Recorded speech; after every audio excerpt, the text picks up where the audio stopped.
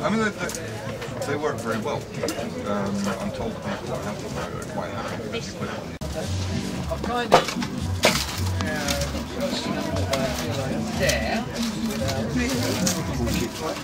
It's a nice fire, especially over that side, because it's bolted on that side. So lift it on and off. By all means, well, And you can see that's the bottom block. That's the cover. That's the cooling block. There's a labyrinth in there that sends the water backwards and forwards to extract all the heat out of it, and then it sends it off to the radiator to be cooled and recycled. You know, it suddenly starts. Well, it looks like it's gone.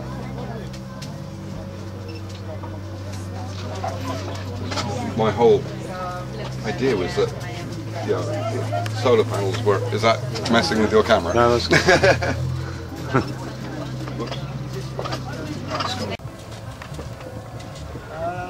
young lady. And then what's the secret behind that? Magic. Deep, dark magic. No, I'll tell you. They're called Peltier modules, which is a misnomer because they're not really Peltier modules, they're Seebeck modules. Peltier modules are the things that you put in cool boxes. You know, the little cool boxes that people plug into their car. Oh yeah. Right. Well, what they do is they have the module. If you run electricity through it, one side gets hot and the other side gets cold. Right. Right. And if you cool the hot side down, then the cold side will get colder. That's how that little cool box works. It's incredibly inefficient. But it doesn't matter for a little cold box. But what we're doing here is you take a similar module, it's not the same, but it's similar. You have it, babe. You reverse it, you turn it right on its head, and you put heat to one side and keep the other side cold, and it spits electricity back out. It's like working a pump and a motor in reverse. If you turn the motor, then it'll turn the pump. That's exactly how it works, and they're all coupled together. And I have a water cooling pump Right. to keep the cold side cold, which is circulating the water to the radiator that you saw. Yeah. It's still inefficient because the technology isn't very efficient, but it's using heat that we've got anyway. Yeah, exactly. So we're not using anything extra. We're just converting a tiny bit of that heat into this. 5 minutes. So, what happened with those boxes? Do you sell them, or you just made it for you? No. I sell them. I'm not in full production yet.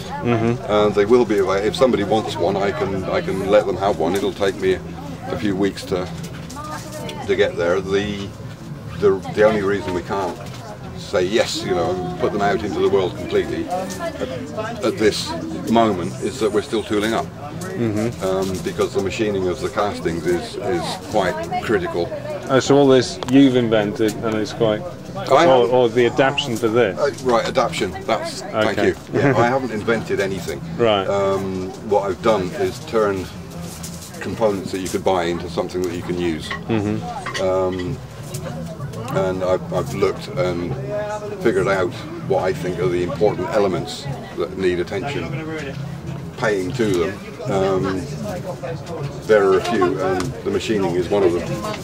And to be able to do the machining at a fast enough rate to be able to supply loads and loads to lots of customers, which is what I love to do, it takes a bit of tooling up for. So how much is a unit like that going to cost? At retail about 450. Right. What was that? And how much could somebody make it for? Or do you not release how to do it? Probably about the same. Oh really? Because of all the work that you need to do. And so there are parts of it that you can't do. If you can machine a plate to within 1/1000 of an inch, Oh bloody hell. Right. and then get the surface to within 23 microinches, 23 millionths of an inch. So what's Surface finish, you know, you know that end of it. So the overall concept's clear. Heat, temperature difference, and you're taking power off that. But how? How am I taking power off? How are you making electricity out of the temperature difference? Thermocouples. Thermocouples, right? Okay. Each module has 172 thermocouples in it, and the junctions of the thermocouples, the positive and negatives, they're all in series. You can read about them anywhere on the web. If you just Google Peltier module or something, you'll find lots of information. But you can't use the ones that you use in fridges because they're not designed for the temperatures. Right. They're soldered to all these tiny little junctions are soldered together, and the solder isn't designed for stove kind of temperatures, so the solder would melt. So it has to be silver soldered. Doing 20 watts, but I don't want to tell people it'll really do more than that. But I'm hoping that people that buy them will be very pleasantly surprised in winter.